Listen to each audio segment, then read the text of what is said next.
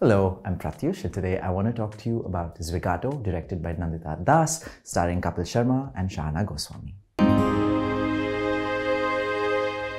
Zwigato fits snugly into director Nandita Das's filmography, on the heels of Firak, set in post-Godhra, Gujarat, and Manto, the biography of the acerbic, irreverent, iconic journalist and writer. There's a flat righteousness with which Das makes her movies. They're relevant, elegant, and dull. The cinematic inertia coming from the force of intention, not a force of feeling. You endure her films like you endure a street play or a matter-of-fact documentary because they seem important. Many might call these projects brave, and they do seem more like projects than films. That they're important, that they're brave, has no bearing on their cinematic grip. Intentions rarely have that effect. Set in Bhubaneswar, Zwigato is a portrait of Manav Singh, played by Kapil Sharma, one of the delivery men of the titular Zwigato, an app that's a concoction of Zomato and Swiggy. It blares out a shrill alarm when an order is placed for the delivery man to accept. If you take a selfie with a customer, it gives the delivery man a tip. I say delivery man because we only see men delivering. Manav used to work at a factory as a supervisor, a more respectable, well-paying job.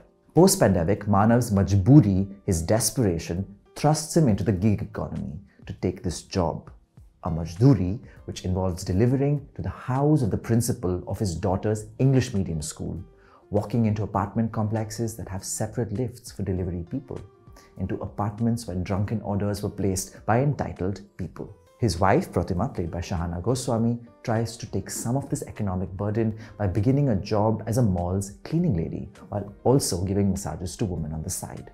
She meets rich people, one nice, one terrible. While she is made to enter a different elevator in an apartment complex, she too, at home, reserves a different cup for the garbage collectors who ask for water. The algebra of niceness, of exclusion, has to be balanced, isn't it? Pratima and Manav, along with his mother and the two kids, cut a figure of a family that is poor but thriving. They don't seem emotionally depleted as they're financially wanting. To watch Zwigato now, when unemployment in India has ripped through the roof, when news of mass layoffs keep burning up the trending cycle, is to watch a contemporary portrait, the rush of relevance keeping the dry treatment of the film afloat. What is a dry treatment? One where the film is gazing at sadness, happiness, with the same distant gaze. There's even a brief, awkwardly staged, incomplete aside where we move into a political rally for labourers filled with the puffy rhetoric and empty promises which usually provoke something. A temporary sense of hope, perhaps, a sense of purpose, an inspired hurrah? Nandita Das isn't interested in any of these possibilities, looking at a protagonist's life unfold like a politically conscious fly on the wall.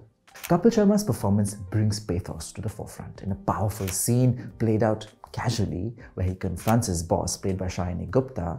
He's made to confront both the perks of the job and its violence, the gifts and the gaffes of capitalism. Nandita Das frames his desperation as angsty, not entirely virtuous, not entirely reasonable, but not entirely unreasonable either. A delicate scene, this one. But unlike the gossamer tenderness of moments in Satyajit Ray's Mahanagar, when a husband grapples with the wife taking up the economic burden of the family, here there's something bland, almost edgeless in the staging of Zwigato, especially Manav's reluctance to Pratima's work. I've been told that in the version that played out at the Toronto International Film Festival, there was a sex scene that seems to have found itself in the editor's dustbin as the film made landfall in India. A forceful directorial hand is apparent right from the first frame, a bizarre dream sequence. Cinematographer Ranjan Palit's shaky camera and Sagar Desai's endlessly, perhaps needlessly strumming score gives the film a shaky sheen. It feels incomplete, like the reach far exceeded the grasp. When the film ends, a feel-good abruptness lingers. There is a Muslim and a Dalit cameo people whose existence is to show them despairing. The problem of a writer's gaze is that you're unable to see the oppressed as joyous too. You can only project pathos. Das, who has worked under Marxist playwrights like Safdar Hashmi in Jananatyam Manch, has been unable to make the politics that she builds her film on palpable, provocative, personal. Her characters float around, sometimes feeling like ideas in search of a personality. What keeps the film from collapsing, however, is Shahana Goswami. Her eyes steely and wide, her accent breezy and unstudied, her gait paced and aware. Her eyes dilating further when she's told that she will have to enter the men's washroom to clean it is both comic and tragic. Goswami has that electric presence that pulls at your gaze. When she's on screen, your eyes unconsciously dart towards her, even if all she is performing is silence. And in a film that wants to consciously make noise center stage, this gilded, gripping silence makes for a more compelling companion.